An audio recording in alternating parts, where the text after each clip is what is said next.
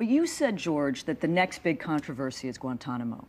The next big controversy is the mounting evidence showing that torture was used to extract evidence to create a link, a false link, between Saddam Hussein and al-Qaeda. That is a crucial area of investigation. Let me try to give a little more context here, and then let Liz respond. There have been some, well, let me just explain to the viewers what Katrina, a little more context on what she's talking about. There were some reports this week that the Vice President's office, actually, back in 2003, in April of 2003, I believe, sent some sort of word to Iraq that a detainee in custody should be waterboarded in order to get information to establish whether there was a connection between Iraq and al-Qaeda or more information on weapons of mass destruction. Your response?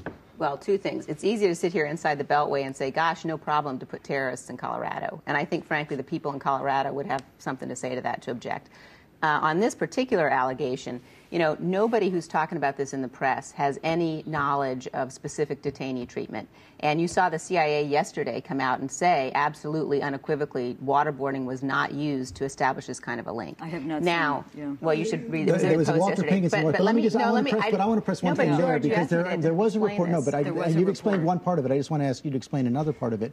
The report, though, that the Vice President's office did ask specifically to have information about Iraq al-Qaeda connections presented to this detainee. Do you deny that? I think that it's important for us to have all the facts out. And the first and most important fact is that the Vice President has been absolutely clear that he supported this program. This was an important program. It saved American lives.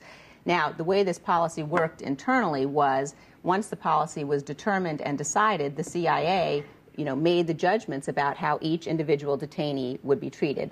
And the Vice President would not substitute his own judgment for the professional judgment of the CIA. Either?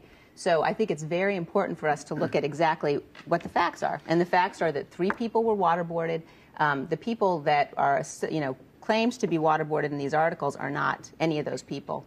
And I think, frankly, you've also got to look at the source of some of these allegations. And one of the big sources is, you know, Colonel Wilkerson. Now, Colonel Wilkerson gets coverage because of his associations with General Powell. Former Chief of Staff.